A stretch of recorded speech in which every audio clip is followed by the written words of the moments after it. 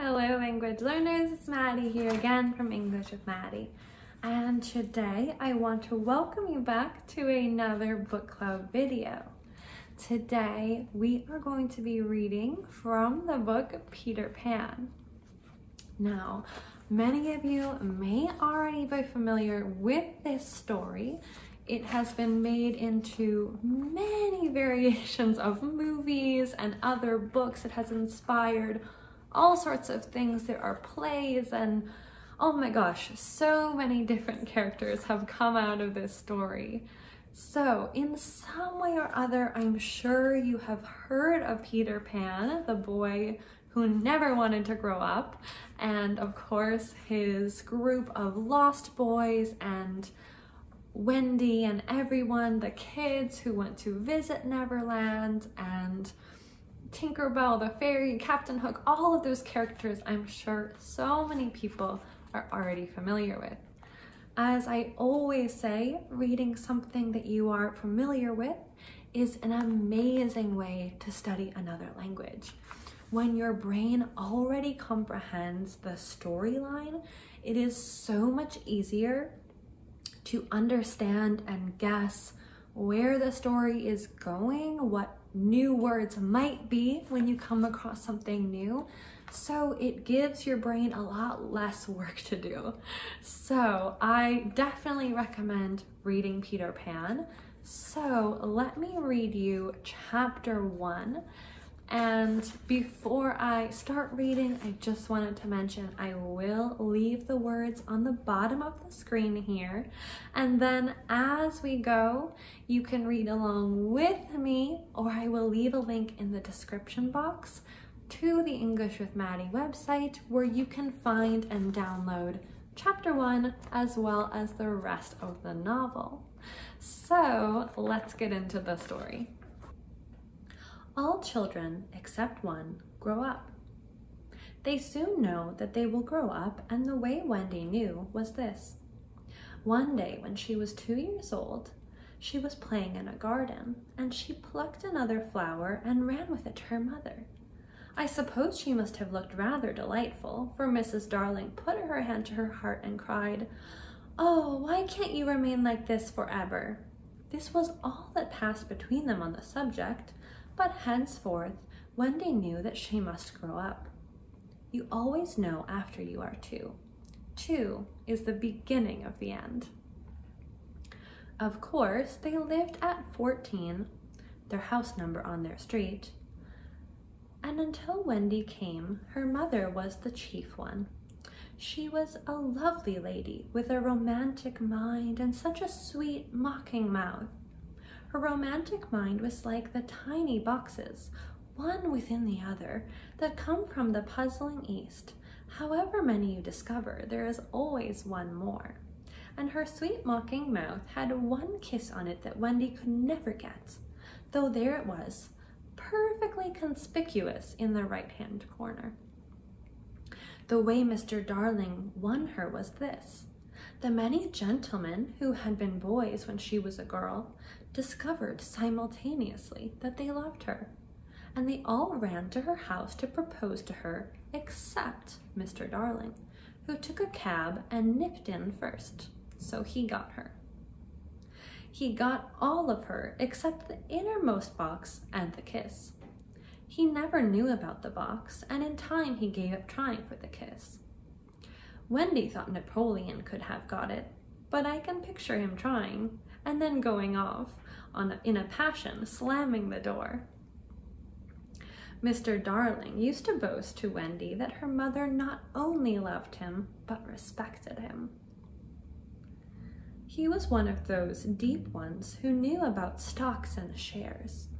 Of course, no one really knows, but he quite seemed to know. And he often said stocks were up and shares were down in a way that would have made any woman respect him. Mrs. Darling was married in white, and at first she kept the books perfectly, almost gleefully, as if it were a game, not so much as a Brussels sprout was missing. But by and by, whole cauliflowers dropped out, and instead of them there were pictures of babies without faces. She drew them when she should have been totting up. They were Mrs. Darling's guesses. Wendy came first, then John, then Michael. For a week or two after Wendy came in, it was doubtful whether they would be able to keep her, as she was another mouth to feed. Mr. Darling was frightfully proud of her, but he was very honorable, and he sat on the edge of Mrs. Darling's bed, holding her hand and calculating expenses. Well, she looked at him imploringly. She wanted to risk it, come what might, but that was not his way. His way was with a pencil and a piece of paper, and if she confused him with suggestions, he had to begin at the beginning again. "Now don't interrupt," he would beg of her. "I have £1.17 here and 2 and 6 at the office. I can cut off my coffee at the office, say 10 shillings, making 2, 9 and 6, and with your 18 and 3, makes 3, 9, 7 and 5. Not in my checkbook makes 8, 9, 7. Who is that moving 8, 9, 7 dot carry 7? Don't speak. My own, and the pound you lent to the man who came to the door. Quiet, child. Dot and carry the child. There, you've done it. Did I say 997? Yes, I said 997. The question is, can we try it for a year on 997? Of course we can, George, she cried. But she was prejudiced in Wendy's favor, and he was really the grander character of the two. "Remember, Mums," he warned her almost threateningly, and off he went again. "Mums, £1, that is what I have put down, but I dare say it'll be more like 30 shillings. Don't speak. Measles, 1.5.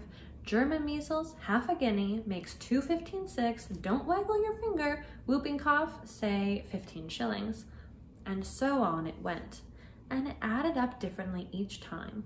But at last, Wendy just got through, with mumps reduced to 12.6 and 2 kinds of measles treated at once.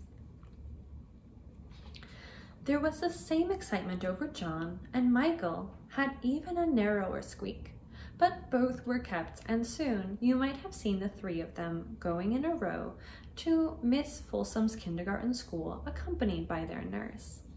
Mrs. Darling loved to have everything just so, and Mr. Darling had a passion for being exactly like his neighbors, so of course they had a nurse. As they were poor, owing to the amount of milk the children drank, the nurse was a prim Newfoundland dog called Nana, who had belonged to no one in particular until the Darlings engaged her. She had always thought children important, however, and the Darlings had become acquainted with her in Kensington Gardens, where she spent most of her spare time peeping into perambulators, which was much hated by careless nursemaids, whom she followed to their homes and complained to their mistresses. She proved to be quite a treasure of a nurse. How thorough she was at bath time, and up at any moment of the night if one of her charges made the slightest cry. Of course, her kennel was in the nursery. She had a genius for knowing when a cough is a thing to have no patience and when it needs stocking around your throat. She believed to her last day in old-fashioned remedies like rhubarb leaf and made sounds of contempt over all this newfangled talk about germs and so on. It was a lesson in propriety to see her escorting the children to school, walking sedately by their side when they were well behaved, but butting them back into line if they strayed. On John's footer, in England, soccer is called football, footer for short, days he never once forgot his sweater, and she usually carried an umbrella in her mouth in case of rain. There is a room in the basement of Mrs. Folsom's school where the nurses wait. They sat on forms while Nana laid on the floor, but that was only difference. They affected to ignore her as of an inferior social status to themselves, and she despised their light talk. She resented visits to the nursery from Mrs. Darling's friends, but if they did come, she whipped off Michael's pinafore and put him into one with blue braiding, and smoothed out Wendy, and made a dash of John's hair. No nursery could possibly have been conducted more correctly, and Mr. Darling knew it, yet he sometimes wondered uneasily whether the neighbors talked. He had his position in the city to consider. Nana also troubled him in another way. He had sometimes a feeling that she did not admire him. "I know she admires you tremendously, George," Mrs. Darling would assure him, and then she would sign to the children to be specially nice to father. Lovely dances followed, in which the only other servant, Liza, was sometimes allowed to join. Such a midget she looked in her long skirt and maid's cap, though she had sworn, when engaged, that she would never see 10 again. The gaiety of those romps, and the gayest of all was Mrs. Darling, who would pirouette so wildly that all you could see of her was the kiss, and then, if you dashed at her, you might have got it. There was never a simpler, happier family until the coming of Peter Pan. Mrs. Darling first heard of Peter when she was tidying up her children's minds. It is a nightly custom of every good mother, after her children are asleep, to rummage in their minds and put things straight for next morning, repackaging into the proper places and many articles that have wandered during the day. If you could keep awake, but of course you can't, you would see your own mother doing this, and you would find it very interesting to watch her. It is quite like tidying up drawers. You would see her on her knees, I would expect, lingering humorously over some of your contents, wondering where on earth you had picked this thing up, making discoveries sweet and not so sweet, pressing this into her cheek as if it were nice as a kitten, and hurriedly stowing that out of sight. When you wake in the morning, the naughtiness and evil passions of which you went to bed have been folded up small and placed at the bottom of your mind, and on the top, beautifully aired and spread out, are your prettier thoughts, ready for you to put on. I don't know whether you have ever seen a map of a person's mind. Doctors sometimes draw maps of other parts of you, and your own map can become intensely interesting. But catch them trying to draw a map of a child's mind, which is not only confused, but keeps going round all the time. There are zigzag lines on it, just like your temperature on a card.